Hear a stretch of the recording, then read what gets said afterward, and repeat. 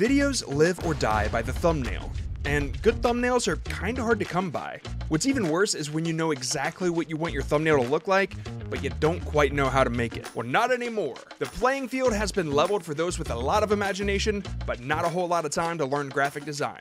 So take a break, Adobe. We're headed to Canva today. Okay, so full disclosure here, I don't have a whole lot of experience with Canva, and all of these AI tools were announced yesterday. So everything you're about to see, I've learned in like the past 2 to 3 hours. So yeah, let's see what kind of thumbnail we can make. Okay, so my idea for this thumbnail was I wanted to do sort of like an I survived type video, but make it ridiculous. So I survived 20 hours in the woods without my phone. Who cares, right? So here is the photo that I took. It's me on the floor. So the first thing we're gonna do is click on the photo, click edit photo, and we're going to the background remover. Normally this would take me about a minute to do in Photoshop. I would get real specific about how sharp the edges were, but honestly, this looks pretty great for, what was that, 10 seconds? Yeah. Okay, so I'm in the woods without my phone. I guess I need a woods background. So let's go ahead and find one. I'm gonna search for forest floor. It has to be at the angle that I'm laying because obviously I'm on the ground. So let's just keep looking until we find something that's sort of okay. I think this angle would work pretty well, but it doesn't have a whole lot of color. Also, I want the phone to be in focus, and the fact that like it's blurry up close in the background, it feels weird. So let's keep looking. What about this? That's not too bad. It's got some green in the background. I think the angle will work. I know I go a bit fast, so I just wanted to explain how I'm moving these layers around. What I'm doing is I'm right-clicking the photo, I'm going to layers, and then I'm clicking send to back, and that sends the photo all the way underneath everything else. Unfortunately, it also sends it underneath the previous background layer, at which point I just delete the previous background layer. Actually, that's not bad at all.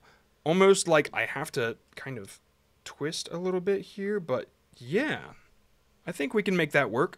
We'll see what it looks like when we get the phone in there. So the next thing we got to do is search for a broken cell phone. Broken cell phone. I could pick this one.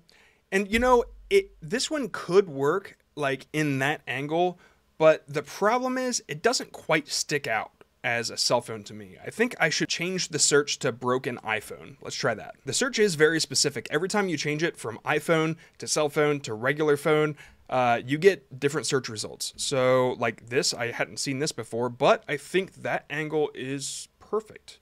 So we'll click that. And of course we have a background that we should remove, which we can do. So click edit photo, background removal. And that was fast. I feel like there needs to be like a puddle here or something, right? Let's go ahead and get rid of that phone for now. And let's see if we can put a puddle of water right here. Edit photo. Let's do the magic edit. And we want a puddle down here. I haven't tried this yet, so let's see if this works out. Puddle of water, and then that's it. Let's see what happens. Okay. It sort of did. This isn't too bad. It's kind of impressive. It's not quite what I was looking for, but it is a puddle. Let's just do generate new search results and see what happens. I almost wanted the water to like stick out more somehow.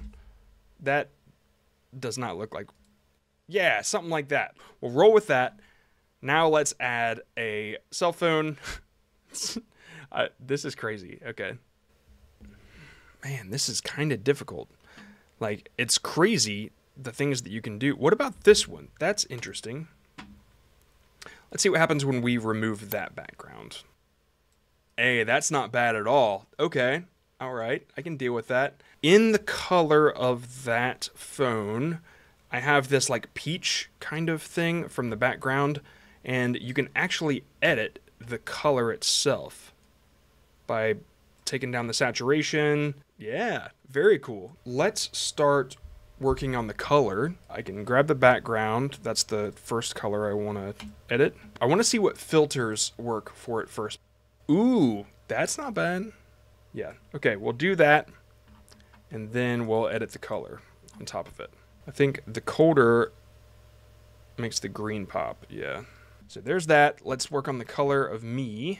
Put up the clarity and sharpness a bit. Crank up that white a little bit. Bring up the brightness. Yeah.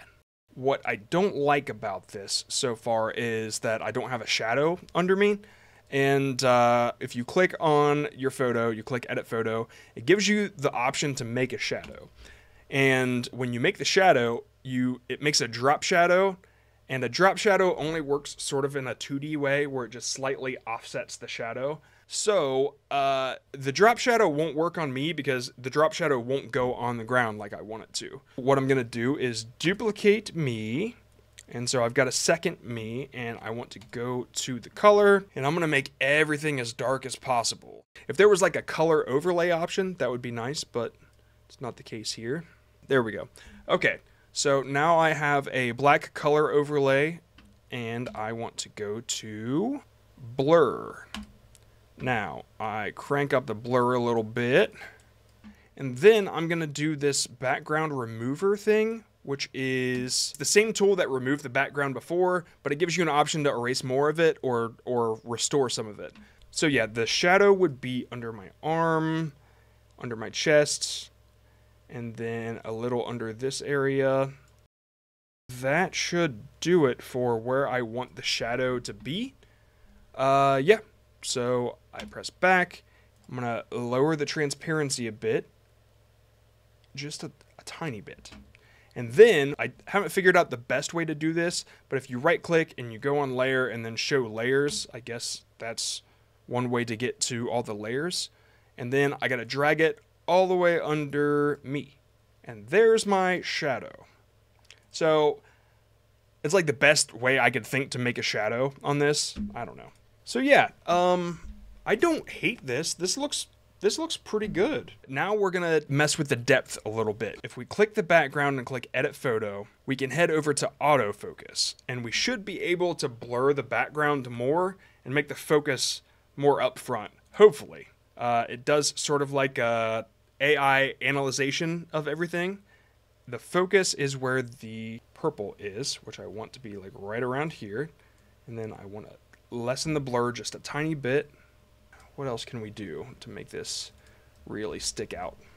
At this point, I kind of struggled with not knowing where to place myself. I knew I was missing part of my finger, and at the moment, Canva isn't so good that you could just draw a finger in. But when I'm zoomed out, I kind of like the context of my full arm in the picture, so I didn't know if being further away or closer was the better thumbnail. Ultimately, I settled on this.